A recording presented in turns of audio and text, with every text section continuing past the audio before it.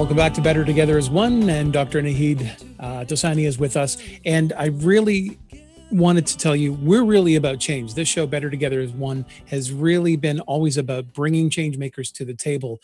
COVID has exposed some big flaws in our social safety net and is really putting a focus on homelessness. So I wondered what your feelings were about that, especially now. And is there anything we can do to sort of mitigate the issues we're seeing right now with homelessness? Absolutely, Todd. I would say that the COVID pandemic has highlighted fault lines that have existed in our society well before the pandemic hit us, and has, clearly disproportionately impacted people from different walks of life, and particularly a subpopulation that's been impacted is people experiencing homelessness. With that said, I've seen an incredible capacity from government, from healthcare, from all aspects of our society to respond. All of a sudden, we're using technology to do medical visits.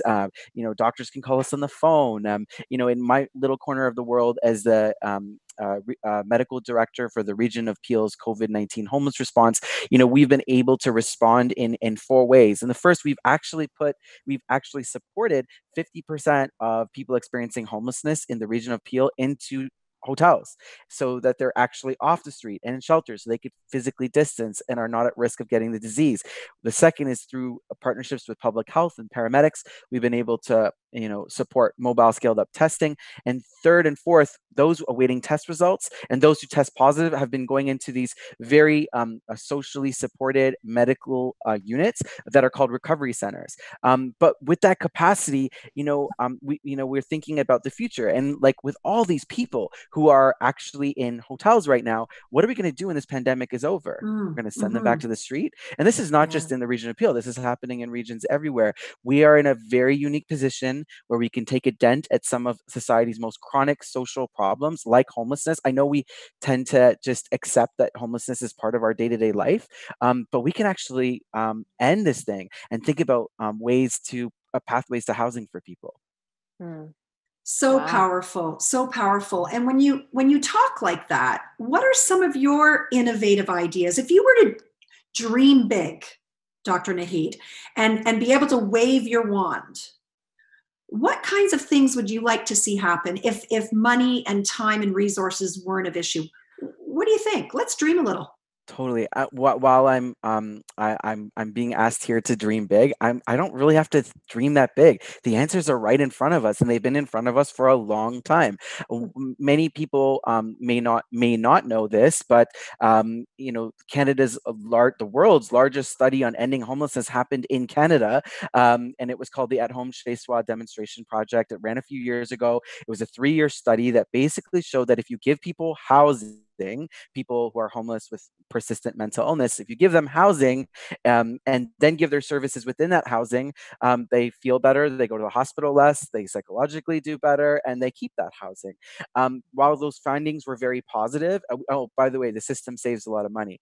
So while those findings were very positive, they were never scaled up in Canada. So with my magic wand, I would basically institute housing first as a policy in the findings of the At Home Chez Soi Demonstration Project, which could probably take a huge dent into homelessness. And in communities like Medicine Hat, they've ended chronic homelessness. The second thing I would do is address anything to do with income and low income. So I would raise social assistance rates, because many people don't realize that social assistance rates, by definition, still keep people in poverty structurally. The people who are getting social assistance, they're not above the poverty line. They're at or below the poverty line. And then I would support interventions that better support people with low income, like a guaranteed annual income. Yeah, you're so right. Time has never been better to really shed light and to continue these conversations. We are so honored to be one of the platforms that you've chosen to use to put your voice out there.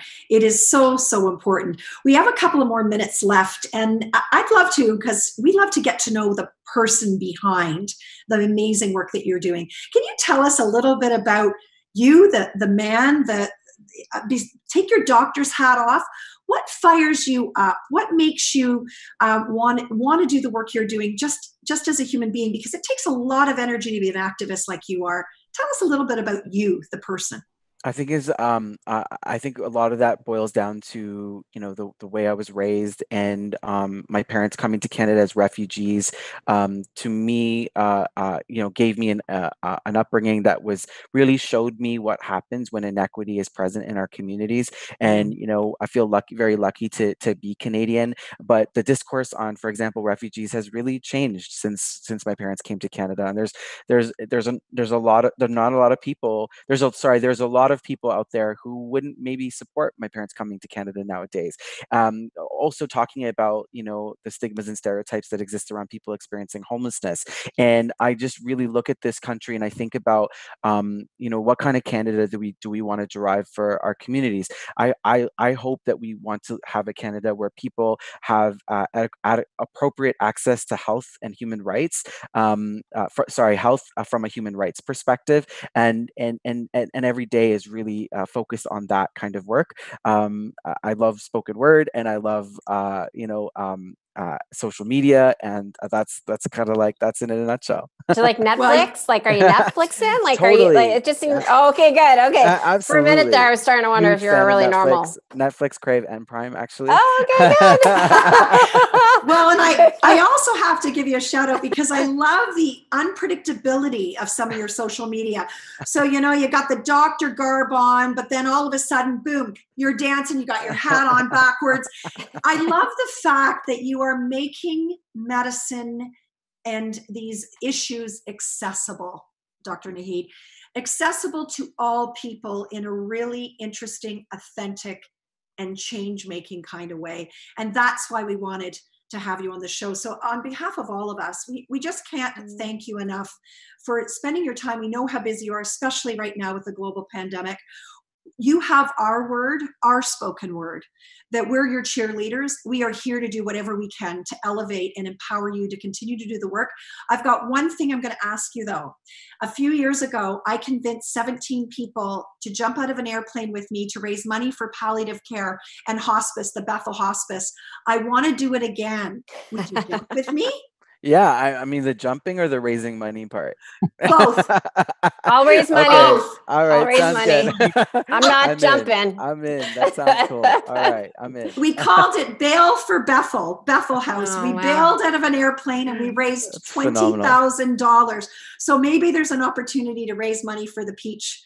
Peach program. So we'll stay. So thank you so much. Congratulations again on the incredible work and the awards that you're doing. So well deserved. Thank you for having me. I really love what you guys are doing. Keep it going. Aww, thank you. We're so happy to have you. So on behalf of Claire, Todd, myself, and of course, Chris in our control room at Your TV, we are the Better Together as One team. We're here to elevate, educate, and empower you to be the CEO of your life and health. Until next time, be well.